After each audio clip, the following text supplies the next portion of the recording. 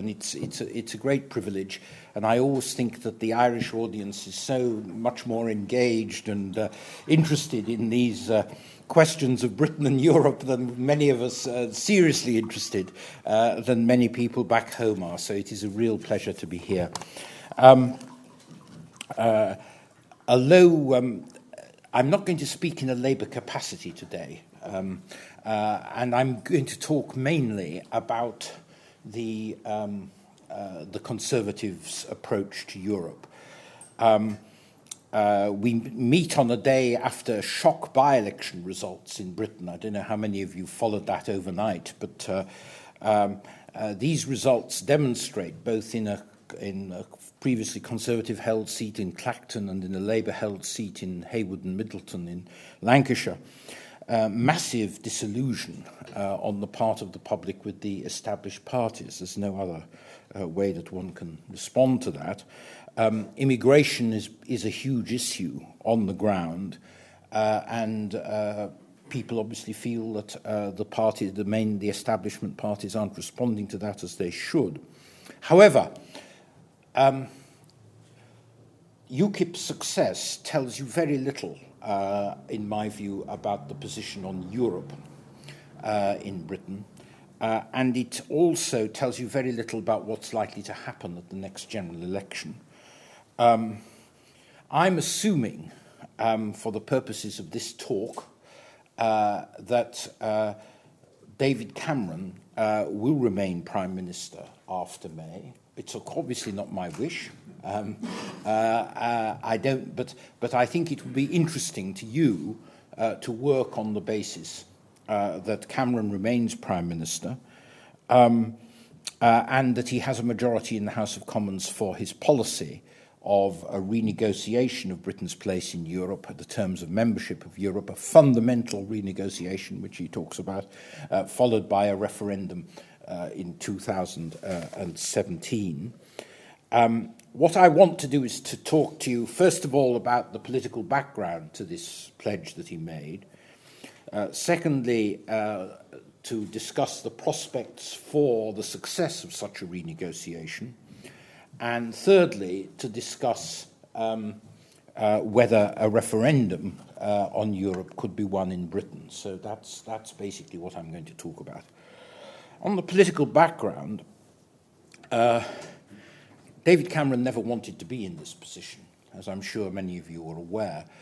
When he was elected leader of the Conservative Party in 2005, he urged the Conservative Party to stop banging on about Europe, because he felt that this was not an issue in which the public were really interested, and polling evidence all suggests that to be the case, and not an issue which gave the Conservative Party the kind of modern centrist image that he felt was essential for them to win the general election. So he never wanted this. What brought it about was the Conservative Party's reaction to the Euro crisis.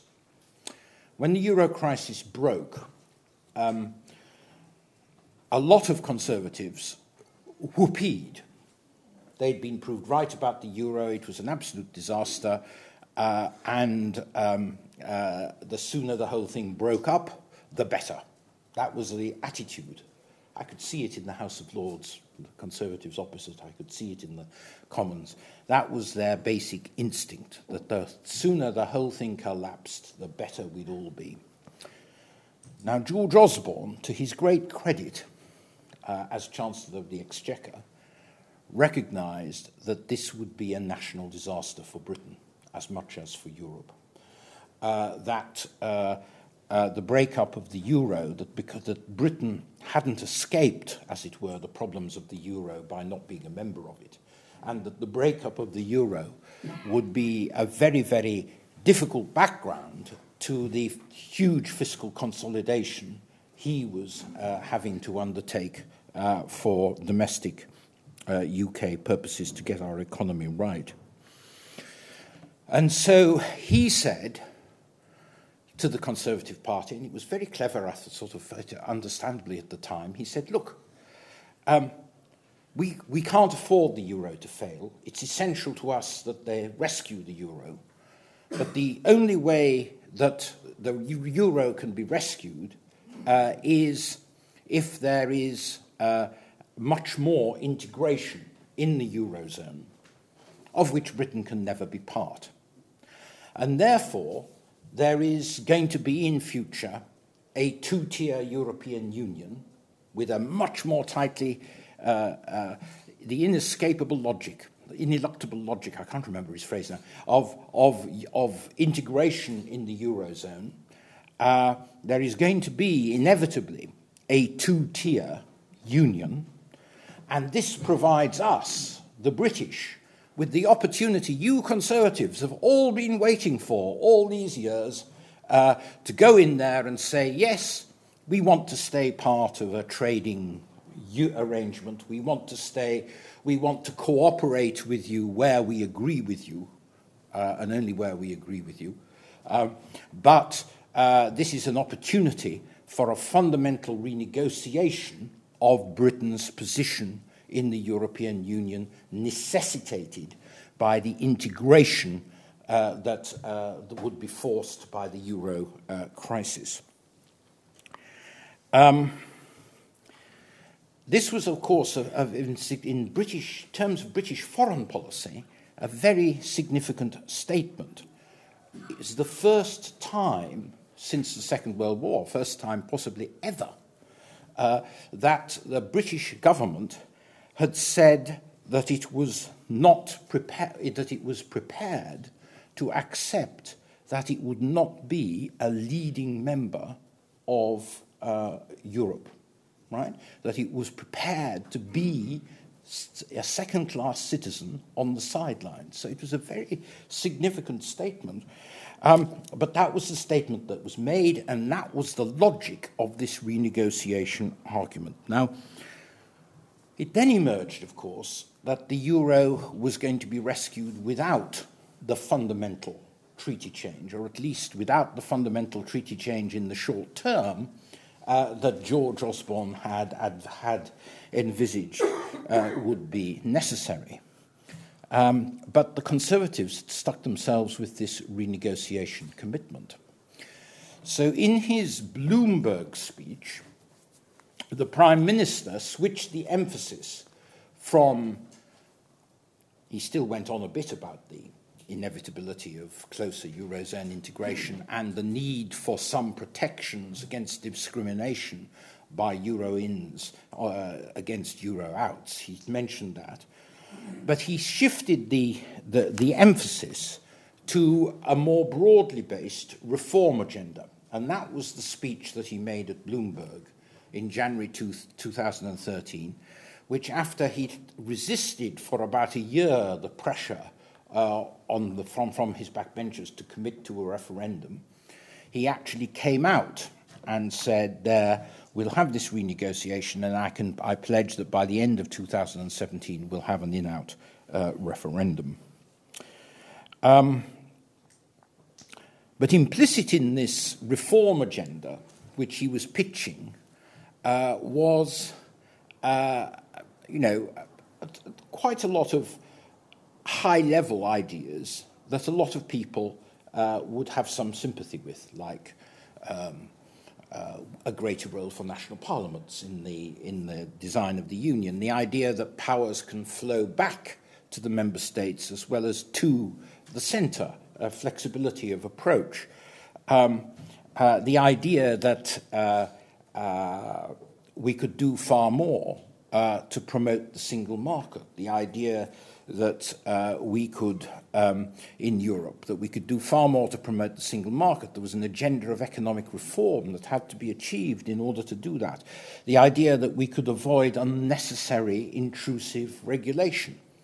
I thought the pitch of this speech was quite skillful, and it won support in a lot of Northern Europe. I found as I went round that quite a lot of Northern Europe were quite sympathetic to what Cameron had to say. They weren't sympathetic to his concept of a renegotiation and a referendum, but they were sympathetic to the kind of objectives that he was setting for change in the European Union. But since Cameron made his Bloomberg speech in January last year, he thought that by making this speech, this would kill the Europe issue between now and the 2015 general election. What a gross miscalculation that was. And the principal reason it was a gross miscalculation was because of the strength of UKIP. Now, UKIP actually doesn't win votes primarily on its anti-European position. It is, of course, wholly committed to British withdrawal from the European Union. And people do see some linkage between the European Union and the immigration issue, which is one of their main public discontents. But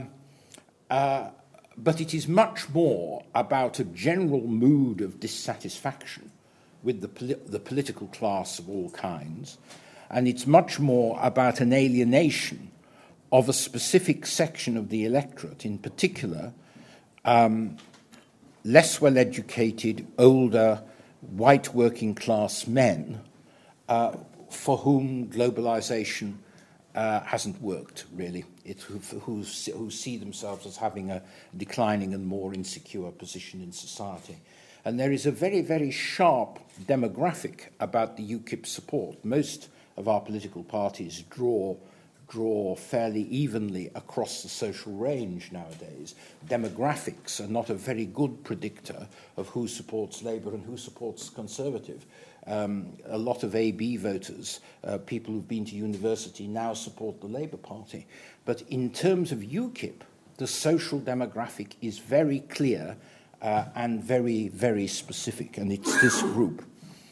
But Conservative MPs interpret the threat of UKIP to their position in Parliament, and they interpret it, they think that the way they deal with this threat is by toughening up their rhetoric on Europe. And that is what Cameron has done. So in the last month, we have had a considerable toughening up of the rhetoric and a more and a clearer pledge that he will do something about migration. So we're on a slide here. What started off as something to deal with the inexorable logic of the euro crisis is now becoming something which is about responding to massive populist discontent about immigration and trying to contain what is believed to be UKIP erosion of the Conservative Party position. How much further this will go and what will be said in the Conservative election manifesto, obviously you'll have to ask them, but I fear the worst. Next point then. Assuming that Cameron gets his renegotiation and is there to implement it, what are the prospects? Well, I think in some respects, the prospects are quite good. For instance, a lot of his Bloomberg speech was about the need for economic reform. Well, there is actually a lot of economic reform going on in Europe. There are ambitious plans for extending the single market in the Juncker programme that has been agreed by the European Council. There is actually big economic reform taking place in the member states. The Italian Senate yesterday voted through a path-breaking labour market reform in Italy, which no one else has succeeded in doing. This demonstrates that Renzi should not be underestimated as an aside. He is, I think, a remarkable phenomenon. So there is economic reform taking place. There is also acceptance, I think, that there is an issue about European regulation. Frans Timmermans, who's the deputy to Juncker, is obsessed is perhaps a strong word, but he's certainly very concerned about how we introduce more proportionality and subsidiarity into the way that Europe operates. And I think that everyone would like to see a stronger role for national parliaments. So in that respect, I think he could make quite a lot of progress on his reform agenda. But there are really difficult subjects, and there are three, I think. First, there's the question of migration. What does Cameron actually want on migration? Secondly, there's this pledge that the Conservatives have made, which takes Britain pretty close to the exit of the European Convention on Human Rights, which is linked to our EU membership. And thirdly, there's the question of what treaty changes might be possible, because Cameron has not ruled out treaty changes. On migration, it is clear that some of the British concerns about migration are shared in other countries. I don't know what the position is in Ireland, but certainly in Germany, there is major concern about the so-called issue of benefit tourism and benefits being claimed by Polish workers for their families that are back in Poland. That is certainly, and I think that it's possible that that might be addressed. I don't personally find this discourse a very pleasant one, but I think that probably something will be done about it. I think there's also clarification that the freedom of movement rights actually apply to people who seek work, not to people who don't seek work, and therefore, if they're not seeking work, they have no right to stay in your country. Now, that is something I think that Cameron will be pressing for quite hard. Whether this is compatible with the treaties or not, I don't know, but I think it is an issue in contention. But in his conference speech, Cameron implied that he would do something about controlling numbers. Now, it is possible to control numbers in the case of new member states, not that there are going to be any new member states in the next 5 years, but it is possible that you could have tougher transitional controls, that you could argue that as part of those transitional controls, the right of free movement wouldn't come into effect until, they got to 2/3 of the GDP of the EU average or something like that. So you could insert those kind of provisions in new treaties of enlargement, but you can't insert those kind of provisions into the existing rights of members of the European Union. And I just don't know what the Prime Minister envisages on this score.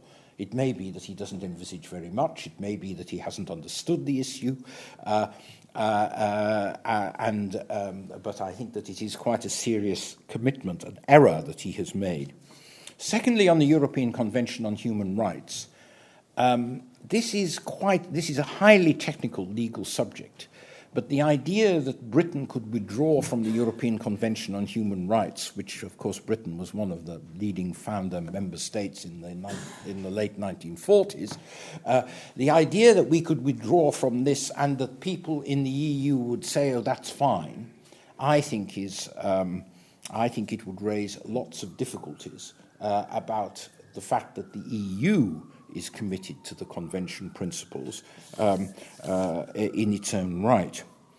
And then there's the question of treaty change. Now, there is one treaty change which I think is perfectly doable, which is doable without generating referenda in other countries, possibly in Ireland, but certainly not anywhere else. I think you could do a treaty change which strengthened the principle of non-discrimination by euro-ins against euro-outs in relation to the single market. I think that probably could be done. And I know there have been discussions with the Germans about this. But the other things that Cameron probably wants are more tricky. The Conservative Party would love some kind of opt-out from social legislation, in other words, a return to the opt-out to the social charter. I think it would be extremely difficult to persuade the French president to agree to any such measure, which he would regard as Britain attaining an unfair competitive advantage over France. So I think that that is extremely difficult. And then there is Cameron's specific demand for an opt-out from the ever closer union preamble of the treaty. Now, I think that I am sceptical about whether this has any legal value or substance of any kind, one way or the other. But I can see that people in the EU might get very upset about it. And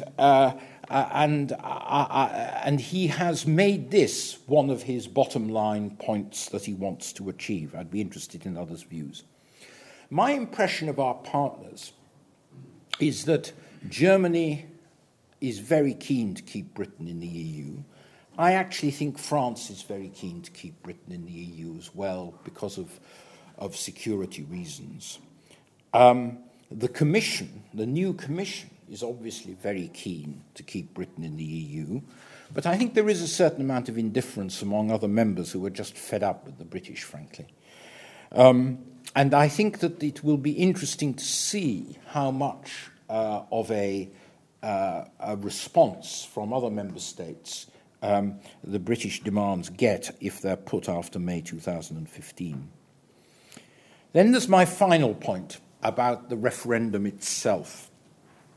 Could a referendum be won, assuming that Cameron can negotiate a set of terms which he's prepared to put and recommend to the British people?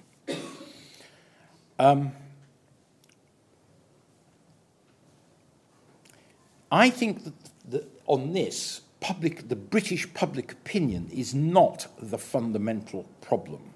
It's not the fundamental problem. If you look at British public opinion, 15 to 20% generally are in favour of the European Union. 35 to 40% are extremely hostile and would vote to withdraw. So you have a third, at least, of the voters who would vote to withdraw in any circumstances. A lot of those, of course, will be people who vote for UKIP in elections. But there is definitely a substantial number who will against staying in. But the other 40% is sceptic about Europe, not enthusiastic about Europe, but open to persuasion. And polling that has been done suggests that if the Prime Minister, supported by the Labour leader and the Liberal Democrat leader, recommended a set of terms, that they might well be able to win a referendum. That polling out. Peter Kellner of YouGov has written a paper about demonstrating that this is, in his view, perfectly possible. So the public opinion, the key section of public opinion, is sceptic but malleable, is how I would put it. Sceptic but persuadable. The real problem about this political problem, about this whole exercise, is the Conservative Party. It's a very Conservative Party problem. There are a lot of Conservative MPs who say, yes, I would like Britain to stay in the European Union if we have a successful renegotiation. My problem with them is that their terms, what they mean by a successful renegotiation, are wholly unachievable. Because what they mean by a successful renegotiation is turning the EU into an arrangement where British membership is essentially about free trade, and there is political cooperation between the member states, of course operating on the unanimity principle. I don't think that model of trade and cooperation is an acceptable within the EU framework. I can't see any of our partners agreeing to a British membership on that basis. It's also the case that most Conservatives fail to understand that the single market is much more complex than a straightforward free trade area. It's in fact a whole body of regulation which requires an independent supranational commission and court to supervise it and make it work. And yet they find that supranationalism extremely difficult to cope with. So there are fundamental problems in attitudes about what is achievable.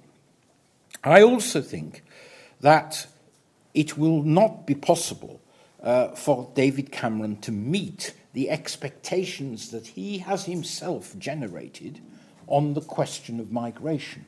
I just do not think that the outcome of the negotiation will be that we can prevent Poles coming to work in Britain, but that is what a lot of voters and Conservative Party members will think that he's talking about. So the question is given that the renegotiation won't satisfy quite a lot of Conservatives, and given that there is a section of the Conservative Party that wants to pull Britain out of the European Union in any circumstances, and given that the UKIP idea, the UKIP threat is not likely to be a flash in the pan, but something that continues after the next election, would David Cameron actually be prepared to put to the British people a set of terms of renegotiation that would in all likelihood split his own party? Now, Harold Wilson got away with that in 1975. He got away with an agreement to differ within the Labour Party. Is it doable within the Conservative Party? I think that there is a fundamental tension in the Conservative Party between, on the one hand, the interests of the wealth creators, how they would self-describe themselves, as it were, the wealth creators who recognise the necessity of Britain remaining part of Europe and its single market in the vast majority of cases. I mean, something like 70%, 8% of city opinion, for instance, takes that view. The CBI reckons that 3/4 of British business takes that view. So there obviously are dissenters, but the vast majority of the wealth-creating class, which has been traditionally the Conservative constituency in the country, wants Britain recognises that Britain has to stay. And the tension, therefore, between the wealth creators on the one hand and the populists on the other, who want to pursue a kind of English nationalist agenda which has control of immigration as its number one priority. David Cameron is a sort of traditional Conservative of a very pragmatic frame of mind, in my opinion. I personally believe he would like Britain to stay a member of the European Union. I don't doubt his commitment to that. But he is also a person who I think comes from a tradition, anyway, but let's put it like this, comes from a tradition that believes that the best interests of the country are served by keeping the Conservative Party in power, and keeping the Conservative Party in power means keeping it united. So this question of whether on Europe he is prepared to risk what I think would be a very damaging split and possibly a major realignment of British politics if UKIP remains a significant factor after the next election, which I think it will. I think these are deeply problematic political questions, which is why I am pessimistic about the prospects of this renegotiation and referendum if the Conservatives win the next general election, and why, as a pro-European, I fervently hope that next year Ed Miliband will become Prime Minister. Thank you.